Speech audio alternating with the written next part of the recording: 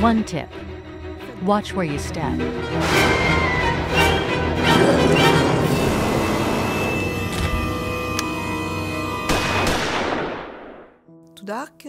Too Dark is Fred's vision, a tough subject, and for me, an opportunity to support this vision by creating graphics that can be considered cute to make this difficult subject palatable, which brought us to a style called gore cute.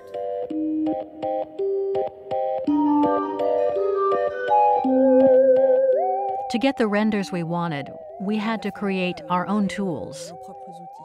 So Fred developed an editor specifically for the characters in order to have characters in voxels.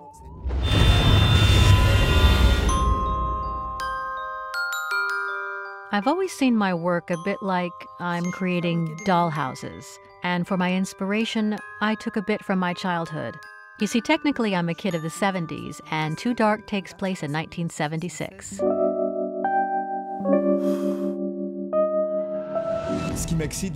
What's truly exciting about this dollhouse is bringing it to life and placing people in it who each have a goal, their own proper story, and their own motivation.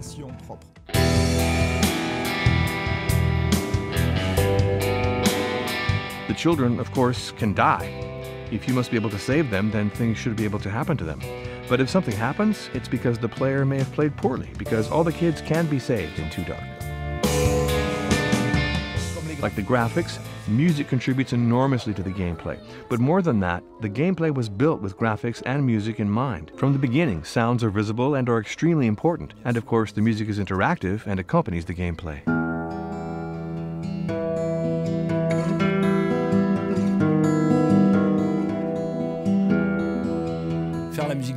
Creating music for Too Dark is extremely gratifying for a composer, because you do so with a truly free and independent spirit.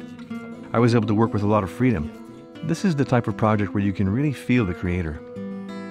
The first step of creating Too Dark's music was musical research, that is to say, making music, to figure out the sound palette, to figure out the DNA, to figure its audio identity.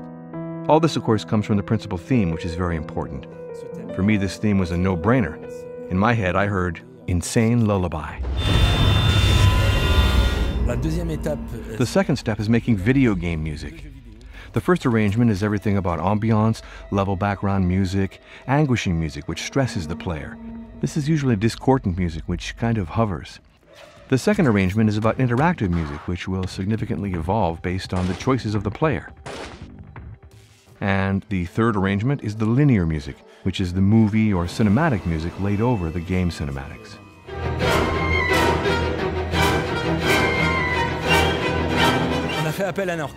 We made the call on the orchestra because it would give emotion, which would give it life, which would then give it purpose.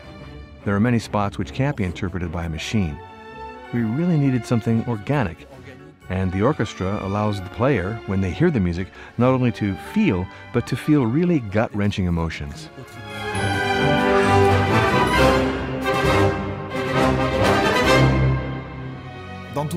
In Too Dark, horror isn't necessarily jump scare. Above all, it's the theme of violence meant to create a very heavy and anguishing atmosphere. The gameplay is unpredictable, which leaves the player in a constant state of uncertainty. I think a top-view game is much more immersive than one in 3D, especially in a game where you want the player to actually be able to lose themselves in the dark. In Too Dark, the player must be afraid to know where he is.